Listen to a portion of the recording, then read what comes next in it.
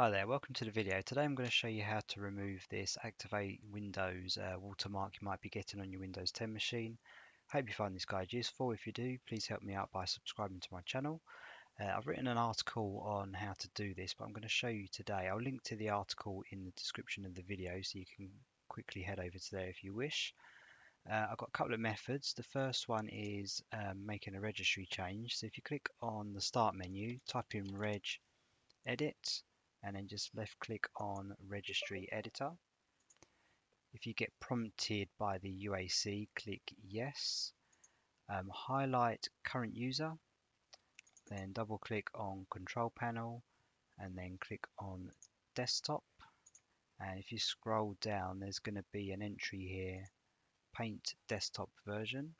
So if you just double click on that, and if you just select 0 there, click on OK.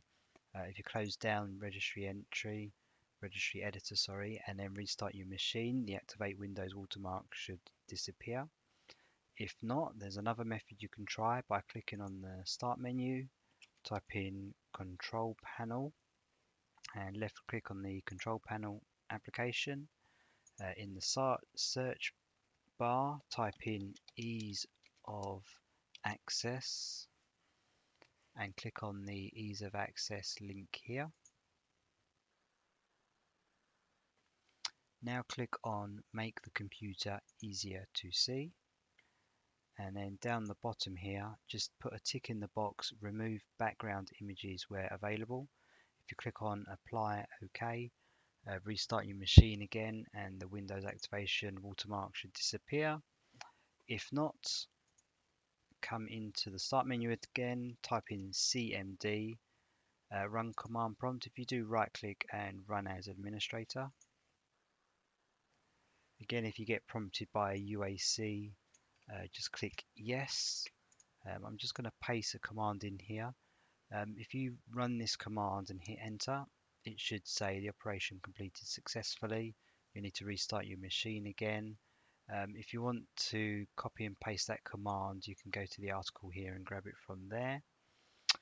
If you're still having the Activate Windows watermark, another thing you can do is there's a free tool that I've linked to in the article here. So you can download it from this page. You basically just unzip it and then double click on the .exe and then click on install, and that again will remove the watermark.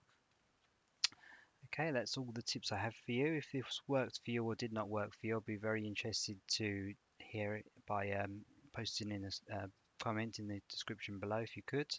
But thanks for watching, and I'll see you in the next video.